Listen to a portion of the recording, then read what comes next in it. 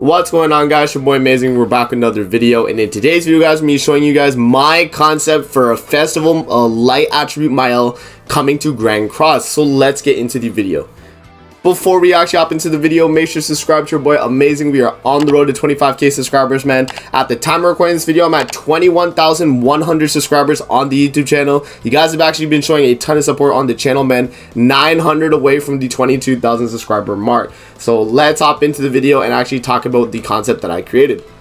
So this concept, by the way, guys, I did like a few days ago, and I've been deciding like when I want to do a video on it, but I did write it up in Google Docs here, and I want to show you guys my concept for what I think Mael will do in the game and what he can provide for Grand Cross. So, you know, basically just in VC like super late at night. I was with Davo and Derpy, and we were kind of just discussing like what I think could like work for Mael. You know, I started off with like a baseline, and you know, I'll give you guys my I'll show you guys what I also used as inspiration as well. So we'll pull up GC database so I can have that ready.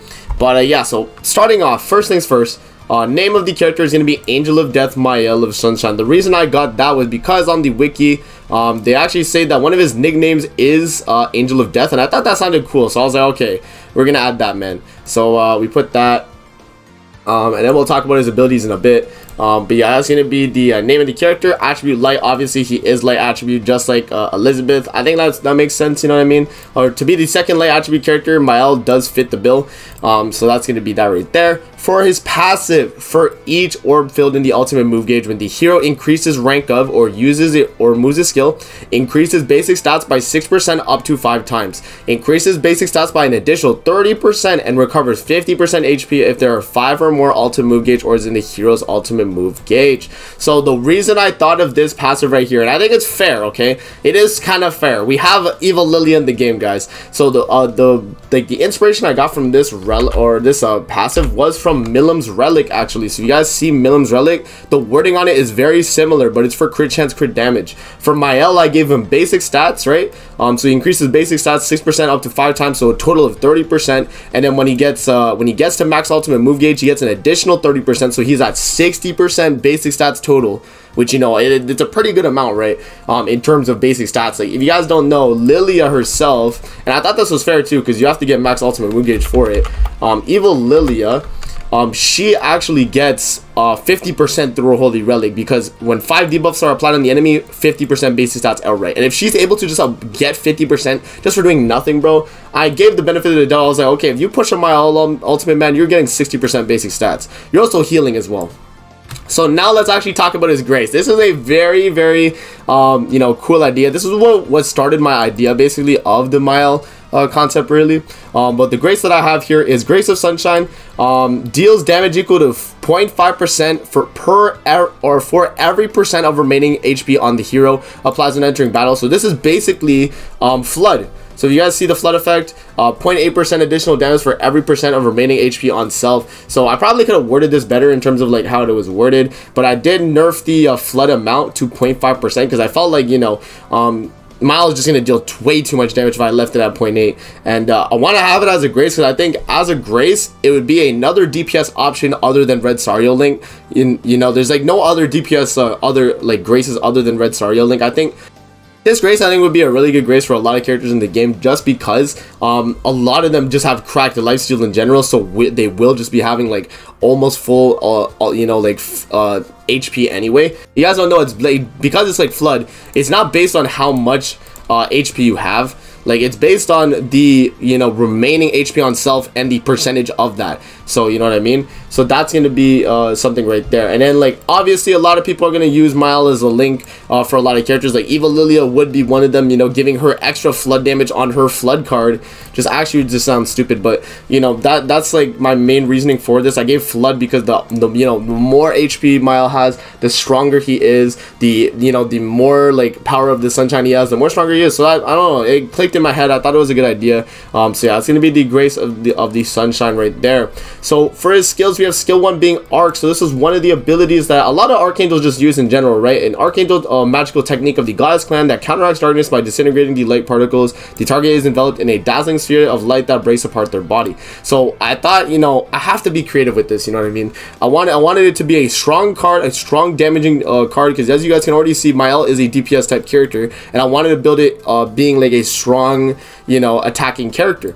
So what I did was I went to Scotty. Scotty was the character I went to initially, because I was like, okay, I want to do something like this card right here, the Hunting Beast card, but instead of doing like a debuff where she gets it through her passive and then she gets a debuff on herself, I want to give Mael a attack related stats up for doing it. So it's basically the same as Scotty, but I nerfed the amount of damage it does on the card. So we did 200, 300, 500, okay? Just raw attack, by the way. Increases the hero's attack related stats by 3% one time for 2 turns, then inflicts damage equal to 200% on one enemy, stacks 5 times. So basically what this means, if you guys have not played with Scotty before, it's the exact same thing as Scotty. So for hers, it decreases the hero's max HP by 2% for 1 time for 3 turns, right? So when it says 1 time, you get 1 debuff. When it says 2 times, you get 2 debuffs, and when it says 3 times, you get 3 debuffs, right? And you can only cap it out at 5. So if you got 2 rank 3s, you'd only be able to get 5 total, not 6, right? But as you can see, like, there's 3 turns on these. I wanted to be fair, so I gave it 2 turns. You know what I mean? 2 turns across the board for all of them, because he's getting 3% attack related stats and totaling up to 15% attack related stats just for using an attack card. Like, that's broken. I think that's broken. So I was like, okay, fair play, right? But his second card here is a normal card. It's not anything too special. This is going to be the Killing Saucer. So I took this from Mael's kit as well. Mael kit blades of light in his hand that rotates at a high speed, which he uses to slice his enemies. So I was like, okay, that's definitely a sever type ability. You know what I mean? It's definitely a sever type card. So I was like, okay, AoE sever, same thing as like Red Sariel. I think that's definitely going to be a good card right there for sure. And you know, it's AoE as well. So he has a single target, a AoE, and he's boosting his damage with a single target, and then he could follow up his AoE. He's going to do big damage, man. So I think that's like pretty synergistic right there. And then for his ultimate move here, the ultimate skill, Greatest Sun. If you guys have not seen the anime, man, when Mael was fighting the original demon, that actually just came to JP, by the way. When he was fighting the original demon, he used the Greatest Sun and basically one-shot him, bro. So I was like, okay, that has to be his ultimate move. And the way I would go about doing his ultimate move, I definitely wanted to, you know, add ignite effects, because he's dropping a freaking big-ass sun on the guy, bro. Yeah, I had to, you know, add ignite effects. And I was also thinking, like, you know, how could we go about it? So Davo and I had the idea of actually adding Ruin. If you guys don't know what Ruin does, I'm actually gonna pull it up on the you know, skill filter here. So if you actually go to Ruin damage, let me see if I can find it. Ruin. So Ruin damage right here. If you go to Gloxinia's ultimate, increases damage dealt by 30% per debuff on the target and removes the debuffs. Okay, so basically how Mael is gonna work is, if you guys read the ultimate here, removes buffs on all enemies first off. So just buff removal. Applies 2 ignite effects on all enemies for 1 turn, and inflicts ruin damage equal to 390% of attack on all enemies. So basically how this works is he applies the ignite effects from the sun, and then instantly Ruin removes the debuffs, but gives you 60% damage dealt, because per debuff you get 30%, 60% on each person. That's at 1 to 6. So that just goes to show you guys, like, that's a crazy effect at 1 to 6, I think, right? And I kept the multiplier to be the same as Trader Meliodas. If you guys like see Trader Meliodas, let me see here. Trader Meliodas is like ultimate skill here is the same percentage, so it goes from 390% all the way to 585. I felt that was fair, because I was thinking of doing kings where it went from 400 to 600, but we want to be fair, guys. We want to be fair. This is like, I'm trying to keep this like balanced, I guess. Well, not actually balanced. I'm trying to basically make it as realistic as possible. Basically, that was like my mindset going into this, right? So you know, 390% of attack on all enemies, and it scales up to 585% of attack. And per ultimate move level, depending on the dupe, you actually get more ignites based on it. So you're gonna be doing more damage in turn with the ruin effect. So ultimate move 1 to 2, you get 2 ignites. So when you get 3, like when you're on your 3rd dupe of Mael or 4th dupe, you're at 3 ignites, right? At your 5th dupe or at your 5th dupe, you get 4 ignites, and then when you're at 6 out of 6, you get 6 ignites. So it scales out, man. It really does. So at 6 out of 6, removes buffs on all enemies, applies 6 ignite effects on all enemies for 1 turn, and inflicts ruin damage equal to 585% of attack on all enemies. Very, very broken, man. If that effect was actually in the game, actually be so stupid, man. It would be so stupid, because if you guys don't understand how much damage that is per debuff, that's 30% per debuff, right? 6 times 30 is what? 180% damage. 180% damage on top of the fact that, you know, Mael's removing your buffs. 180% damage on top of the fact that he's already doing 585% of attack. He's doing an insane amount of damage on top of the fact that he increases attack related stats. He gets basic stats up. He has his grace where he does more damage based on how much HP he has left, and like he can recover his own HP.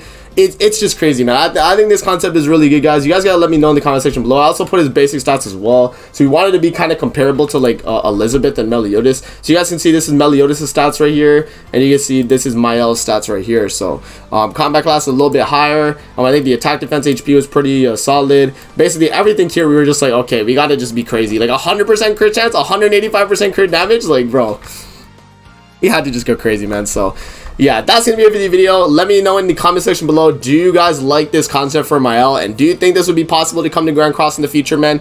I think this is a pretty cool concept. You guys gotta let me know though. I'm super excited for when they actually drop this character, and I think this concept is like, it's, you know, considering what it is, I think it's balanced, but it's also the fact that, you know, it's pretty creative. I think, you know, you guys have to let me know in the comment section below how you guys would build Mael, but that's going to be up to you guys. But that's going to be it for the video. I hope you guys enjoyed the video. Don't forget to like, comment, subscribe as always. If you guys want to see more videos like this, definitely let me know in the comment section below, and I'm going to see you guys in the next video. Peace out, and have a good rest of your day.